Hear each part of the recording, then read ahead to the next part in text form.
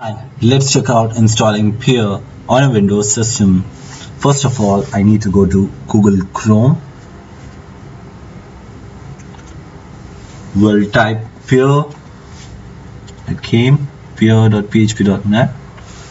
The file is around 3.9 MB in size. Show in folder. Copy it. Let's go to C drive, Wamp folder, bin, PHP 5.4.16. I'll create a new folder, rename it as p.har.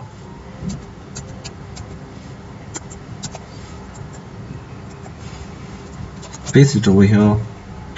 I'll launch command prompt cd c drive /wamp /bin /php /php 5.4.16 /p.har. We'll run the installation command, that is php space go-pear.phar. Yes, I want to install it on the system wide, so press enter.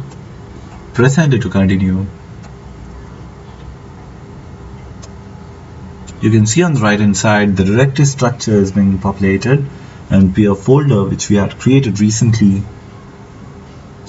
It's asking me, would you like to alter php.ini file? I say no. Press enter to continue.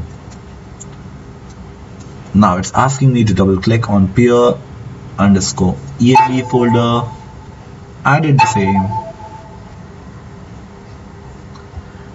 It's asking me, are you sure you want to continue? Yes, to proceed. Okay.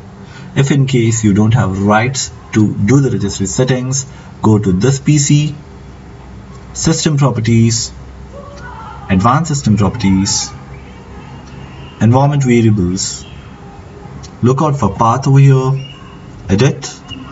You need to manually enter C drive, Wamp, bin, PHP 5.4.16 manually over here.